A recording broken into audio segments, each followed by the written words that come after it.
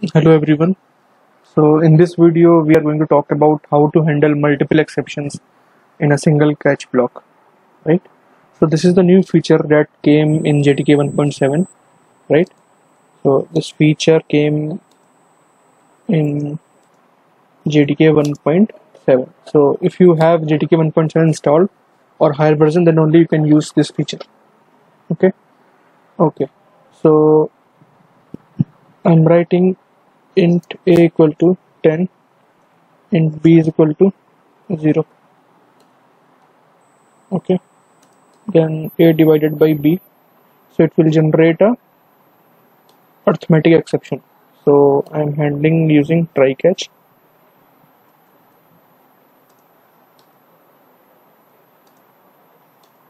right?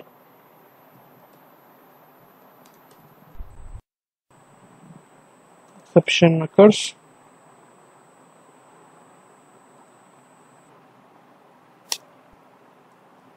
Okay, so if I run this program java application, then you can see exception occurs, arithmetic exception, right?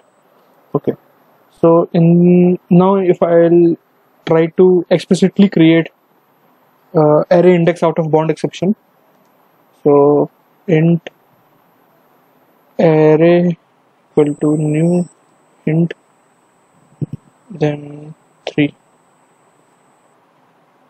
right? If I use for loop j less than array dot length j plus plus. Okay, so it should run till less than or equal to array dot length. So array of j equal to 5, right? So now this program will give us array index out of bound exception. Okay, so if I'm changing this to 5, so that there will not be any arithmetic exception now in this program there will be array index out of bound exception. So again we have to write one catch block to handle array index out of bound exception.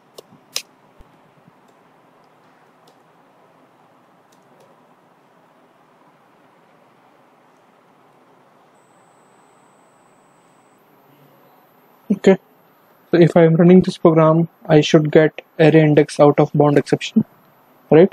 Yeah, I'm getting array index out of bound exception because the size of the array is 3 and we are trying to assign the value at the third index, right? So this will create as array index out of bound exception.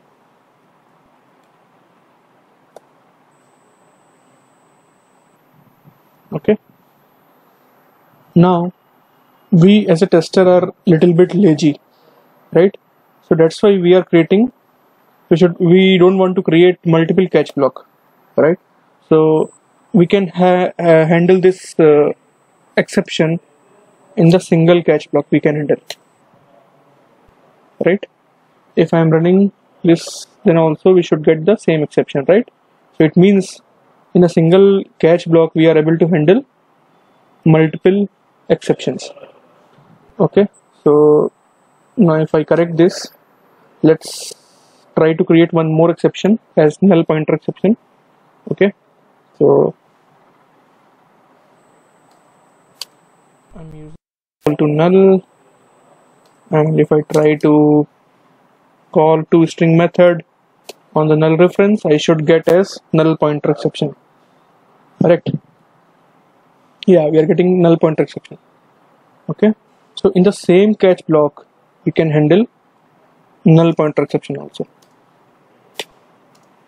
Okay, so I should get the message as exception occurs and null, right? We are getting the option as exception occurs and we are getting null pointer exception. So this is how we can handle multiple exceptions in a single catch block.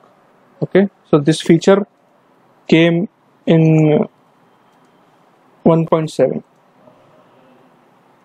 JDK 1.7. Okay, right. Thank you.